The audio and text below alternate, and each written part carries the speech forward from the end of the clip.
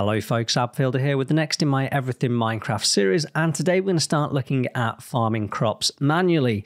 And then we'll look at the first crop, which is going to be wheat as well, and then the subsequent videos in this series will focus on the other crops that you can farm. So let's get started with farmland then. How do you start farming? Well, you're going to need some materials. Now you can see I've got a couple of sticks here.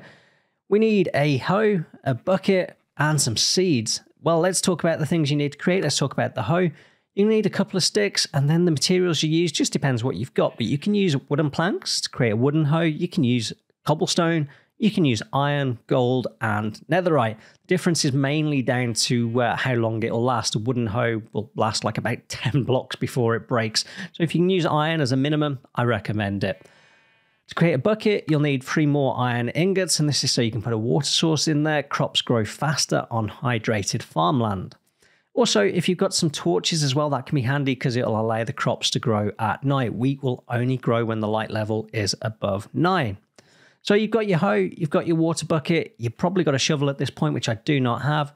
And then all you need to do is break a block in the middle there, and I'm just going to go into survival mode now. Place in your water source and grab your hoe, and then you can right click out. Now from a water source, you can come out 4 blocks.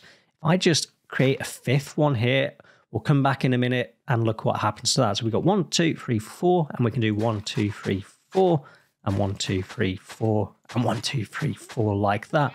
And then we can just go around and fill that all in. I'm going to skip ahead at this point and we'll come back to this fully converted farmland. So we're back. We've done our farmland. We've got the 4 blocks out in every direction. Nothing's happened to this one yet, but I assure you it will. But this makes it easier to see. The next thing we need is some wheat seeds. So where can you find wheat? Well, wheat is actually really easy.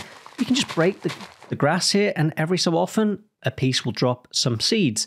Now, you can use these wheat seeds to lead chickens around, and when we grow the wheat, actually, we can also use the wheat to feed farm animals and get meat.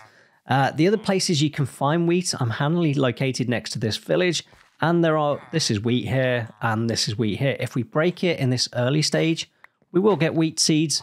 We won't get any wheat. We'll come back to the growth stages in a moment. You can also find them in Savannah Village chests, Savannah being a biome. And if you're in a village like this and there's a fisherman, you may find them in a fisherman's chest as well. Now we've got our seeds. You need to plant them up. So you simply right click and just plant your seeds. Then we need these things to grow. Now, like I say, I recommend you put some light around here and that will help them grow at night. It takes around about 20 minutes on average for it to grow fully. That's 20 minutes of you being around and it having the right light levels as well. What I'm going to do here is speed this up so we can have a look at the game stage, at the growth stages. So if I do game rule, random tick speed, it's set to 3 by default. If I set that to 1000, you can see it growing up. There we go. And we're getting very close to it being fully grown. I think that's the fully grown stage there. You can see just subtle differences in the growth stage here. Obviously, it takes a lot longer if you haven't done that. And look, that farmland there has disappeared. That's because it wasn't hydrated. When it's not hydrated, you can plant a crop.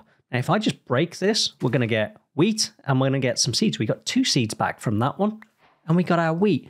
Now, as I said, wheat can be used to feed animals like cows, for example.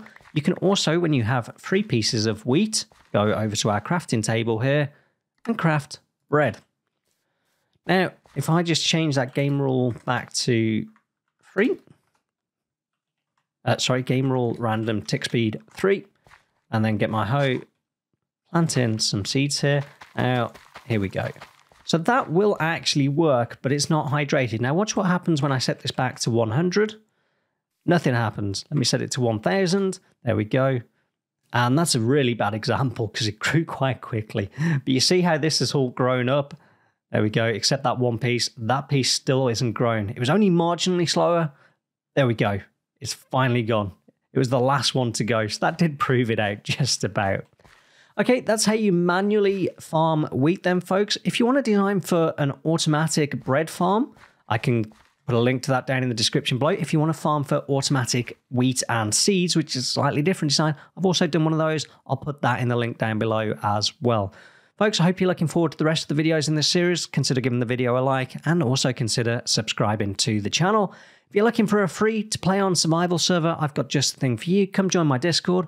But anyway, folks, I'm Outfielder. That's all I have time for. Goodbye.